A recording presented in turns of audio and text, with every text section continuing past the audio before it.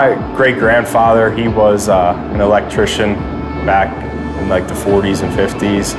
My uncle was responsible for climbing poles and working on high voltage lines.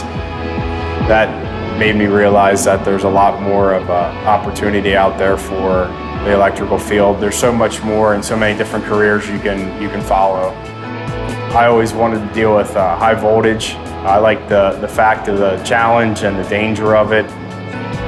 The electrical program in college I took was definitely a hands-on course, which is what I wanted. My teachers in college were very knowledgeable in the field itself. They started the same spot as what I did. My position now is an apprentice industrial electrician.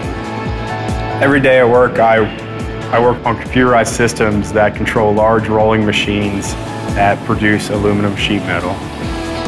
The aluminum can be used to make TVs, cell phones, pots and pans, parts for cars. I like my job because every day I come in here and it's something different. I'm never faced with the same two problems. When trouble calls happen, that's our first priority, is to get out and get the machine running. Coming out of college, I started at making a salary of about $65,000 a year.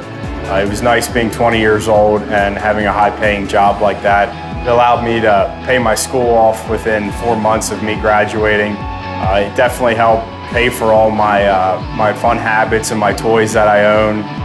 In my free time, I like to ride dirt bikes, four-wheelers. I love my motorcycles. I like working on my truck, my car, and just being outside in general. When I see kids coming here from college and looking to get a job, it's crazy to think that that's where I was a year and a half ago, and to see how far I've come since just graduating and to how much I learned and how much I know now.